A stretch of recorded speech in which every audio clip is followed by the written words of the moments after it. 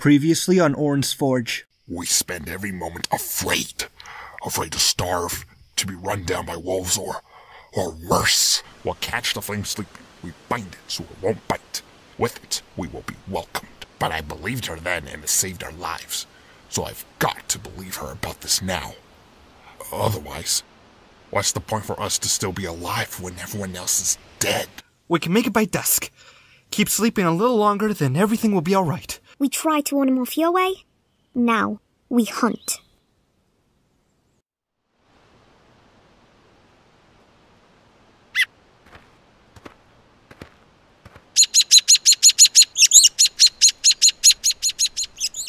Be quiet already! I'm not even hunting you. You're safe. For now. No one's listening.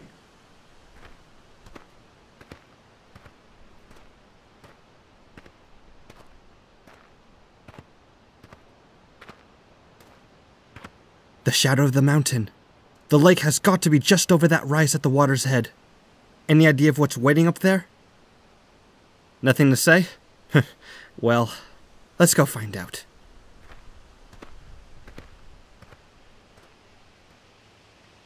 Still have doubts about where he's headed? No.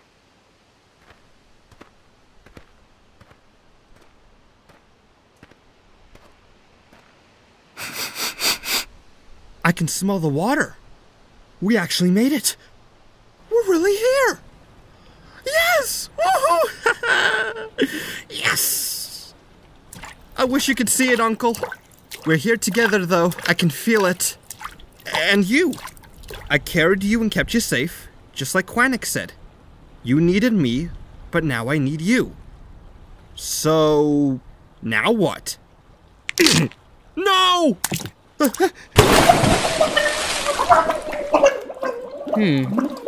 What's this? Some filth. No, it's... Let him up! Hemlock! It's a spark, like the sort Sybil makes.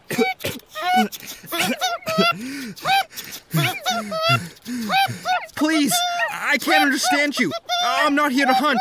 A porcupine... Listen to it meow. Wait!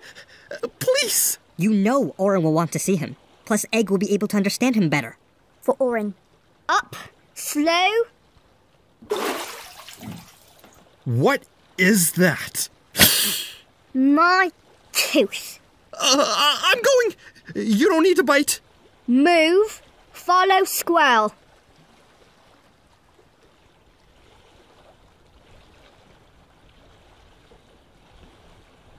What is this place?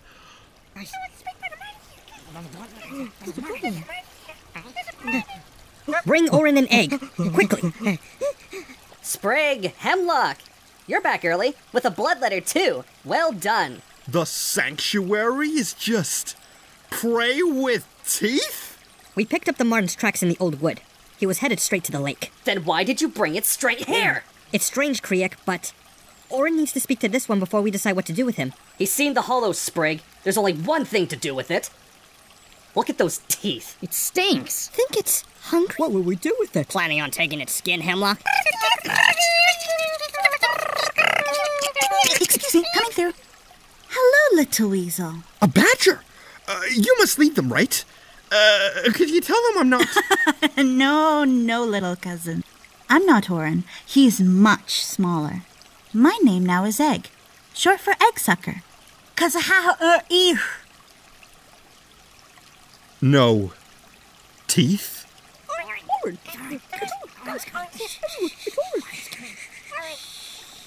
What's the wind blown in them at such a stir? I don't understand them. Please, help. Oh yeah, little cousin. These little guys speak too fast. I'll help. Kill the flesh eater immediately. Oh, they're going to kill you. Oren.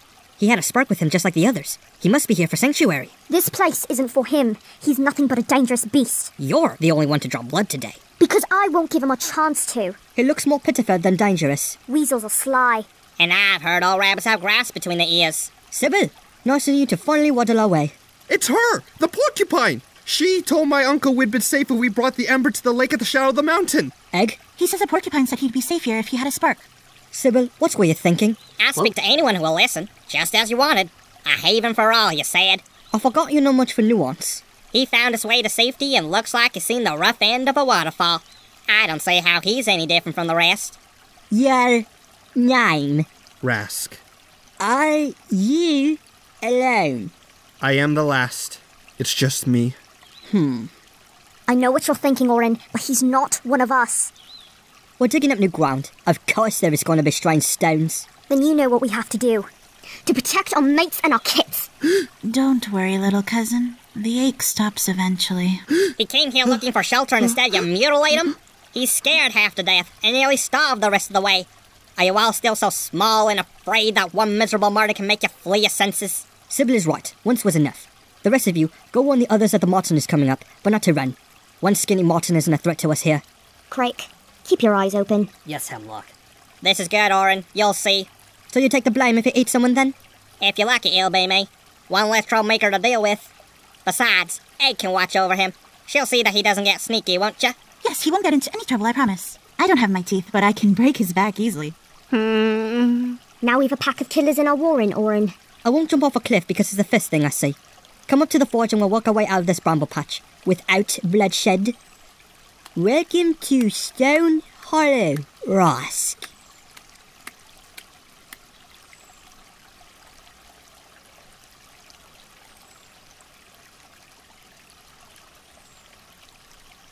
Was that a bear? Oren killed it and took the island. Sprig, the black squirrel, still marks up the trees like the bear used to keep the wolves away. He is very smart. Wolves are not.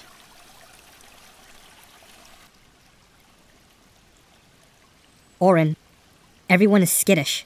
Just the smell of the Martin has everyone jumping at shadows. But no one's bolted, so that's something. We're holding together for now. What an ugly bra you brought us into, Sybil. You've built a place safe from monsters, but imagine a world without them. Charming idea, really. From a porcupine who only has to waddle away from danger occasionally. In the law today, my heart agrees, Sybil, but we're not false. You have the power to turn the night away. You've shown them a new path, and now you have to trust they'll follow. If you give the Martin the choice, he'll follow you too. This is nonsense.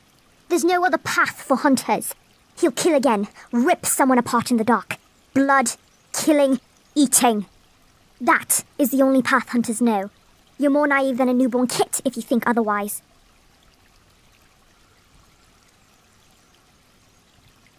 Maybe there's no other path for her either.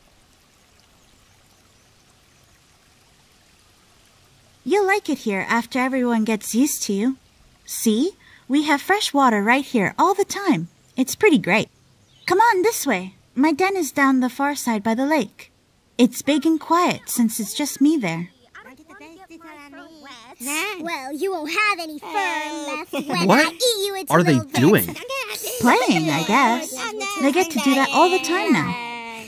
Keep him away from the kids! I'd have gutted you both if it were up to me. Go, now. That's Hemlock. I don't like her. She'll bite you for no reason.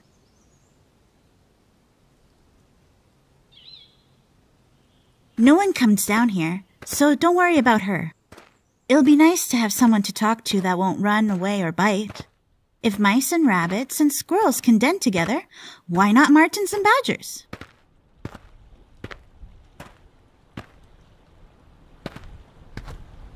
See? There's plenty of space. Come on, you look so hungry. I try not to look hungry because it makes people upset. I find lots of eggs and stuff when I'm out digging for Oren. Here you go, little cousin.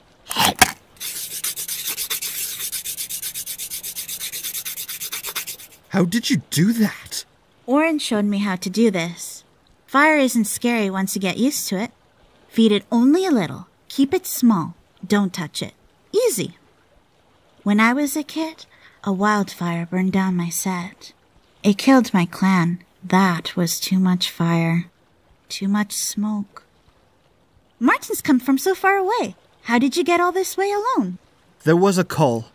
My uncle and I walked here following the porcupine's directions for days towards the rising sun, chasing storms to find a spark. What's a call?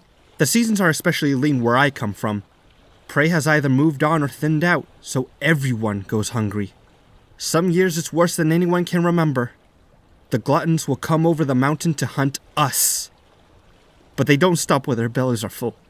They just keep killing until the ground is soaked red and no one is left to thin us out. My uncle knew they were coming. We had time to hide. He saved me, but he didn't. I understand, Rask. Everyone sleeps well in the shade.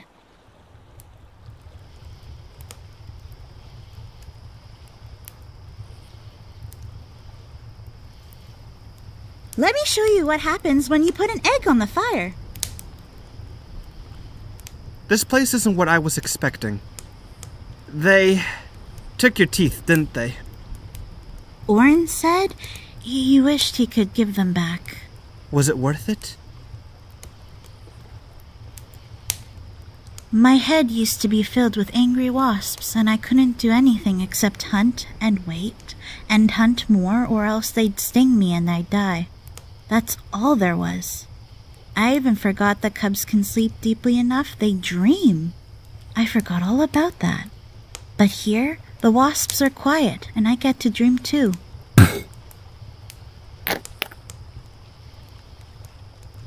Try it, it's good. Told you so. It can be good here. You'll see.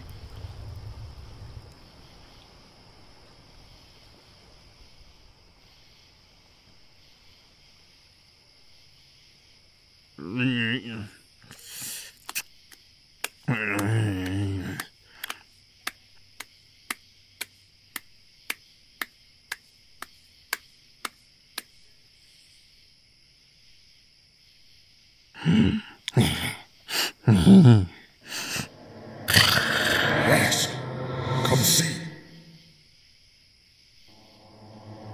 We're not far from it now. Come see. Ask. Ask. Ask. No, it can't be. Uncle? What are you doing here? How? The warm path or the crooked path. No path is long enough to run forever. And all lead to the same place. Uncle? Death feeding life. You see, Rask, some must die so others can live. But here, who lives and who dies?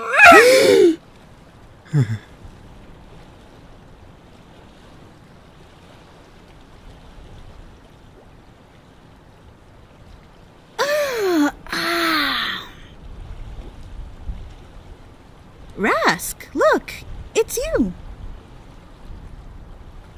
What are those, exactly? It's their new teeth so they can bite back. Oren made them with fire and a special dirt I dig out of the ground for him.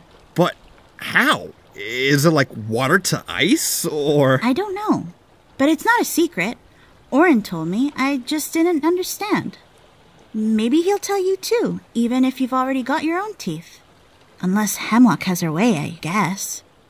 I'll need to forage again. 2 mouths together eat more than one, even 2 ones.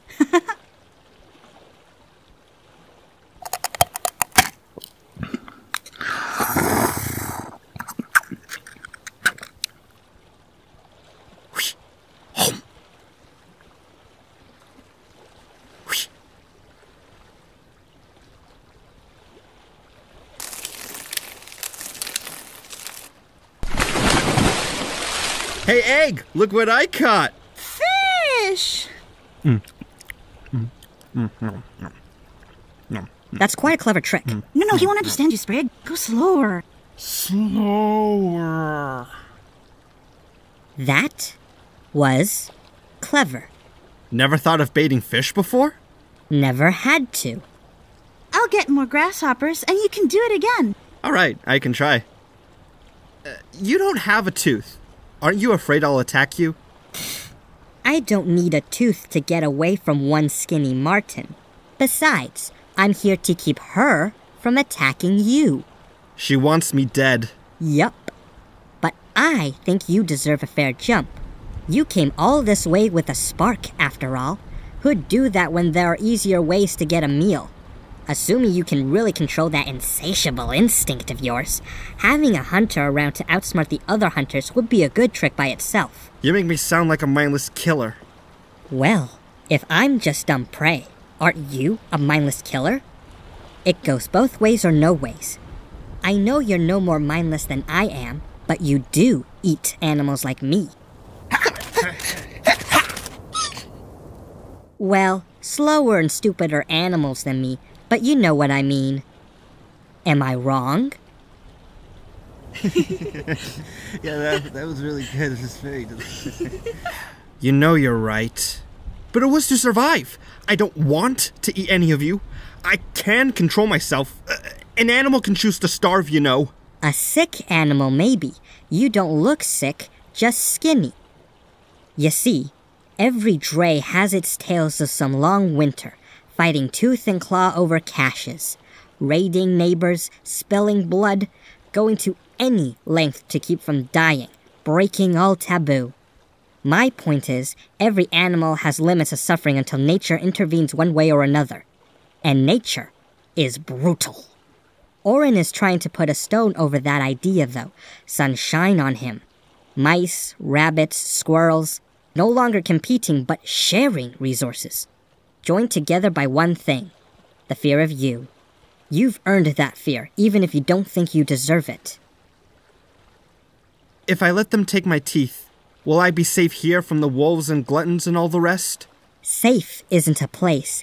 It's like the wind, sometimes here, sometimes not. I should just run back into the forest, forget all of this. Maybe. Regardless, I won't let them take your teeth. This idea of Oren's deserves to grow straight and true, not twisted like roots around stone. But what about Egg? Hunting to eat, I understand that. What happened to Egg was wrong. You have to understand, the Dray was new and blind like a kitten. We were still jumping at every shadow. Hemlock found Egg lost in the woods. She brought her back to show the others how much stronger we were than predators now. I wish I could say I tried to stop it, but I felt powerful to be the one spilling blood for once. But then what came after? Egg was broken and helpless. I wasn't fighting to defend myself. This was something else. It felt ugly. Oren had the courage to stop it. And I realized, what am I if I use another's suffering to lick a wound when the real problem is the thorn? Not any better than I was, that's for sure. Egg was too injured to go anywhere, so Oren moved her to the far side of the hollow. She nearly starved, but Oren had the bright idea of digging up duck eggs and worms and the like. She just wasn't what a badger should be anymore. I think the rocks took more than just her teeth. But she's never been a problem, so she stays. If Egg hasn't been a threat, maybe Hemlock will realize No. Hemlock is a wildfire. She'll burn everything down and die with a hiss. You'll get no pity from her. Aha! Got it! Can you make it into a fish again?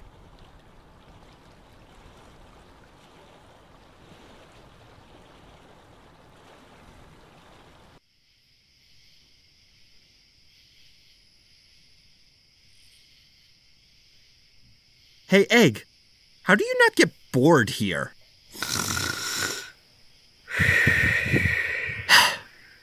Rask, was it? Take a walk with me. I speak slow, but tell me if I chatter too fast. What do you think of Egg? She seems content. You probably dug up her story by now. She isn't here by choice, not really. You, though.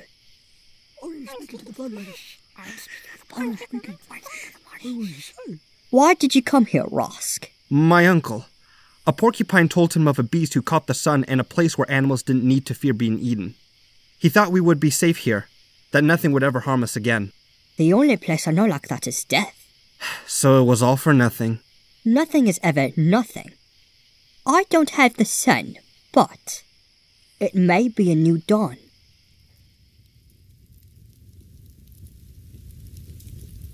Is this where you make those teeth? Everything is teeth with hunters, isn't it? It's meta, and yes, this is what I make it. It is like the sun. I can't save you, Rosk. Neither can the meta. It's only a symbol. I actually started to believe him. I really hoped that everything would just be alright somehow. But nothing is different here. I'm still scared. It's just new animals that want to kill me or worse. At least getting eaten, I understand. But this place? When I was a kid, the last thing my mother told me was, don't be scared, just run. I wondered for a long time why she'd say that, when obviously running and fear were the same thing. What do you mean? These old bones. Running is behind me now, but I still have a long memory, so let me tell you a story. Long ago, when I was not much more than a spring hare, I ran from the valley. It's quite the tale with a one-eyed wolf and a bear, but too long for tonight. What matters is, by the time I left, I was alone. I wasn't looking for anything then. I just wanted to do more than die every day in small bites. Far to the south, across the dry land, I found the conclave. Prey, you'd call them, or different animals living together and focused on a great warren. I'd never seen anything like it. They taught me that life is more than just the fear of losing it. Life is a rich green land. Dangerous, yes, but also beautiful and sweet. It was there I learned to tame the fires and make dust to dirt, to bend their shapes, to make something new. And I started to wonder if everything could change in that same way, and my old home valley could change. I knew then what my mother had meant. I couldn't take away the dangers of the world, but I could change how we meet those dangers. Strip the fear away from that green land inside us and see what grows. Maybe that isn't what you wanted, but it's what you found. But where do I fit in? Honestly, Martin, I'm not sure. But you're here, talking to an old Maine rabbit without trying to eat me even once. Maybe you're already a little different than you were at the start. Sprigg spoke for you. He thinks your use outweighs the risk. I think you might help the others master their fear. So I find myself at a split in the trail. Perhaps you are here willing to sacrifice everything you've known to become something new. But if I'm wrong, and you can't control your own primal instincts, everything falls apart. I won't hurt anyone. You don't need to take my teeth or... No more talk for tonight. I've enough bark to chew on already. Come, I'll walk you back to Egg. Rest easy, Rosk. For tonight, at least, you're safe.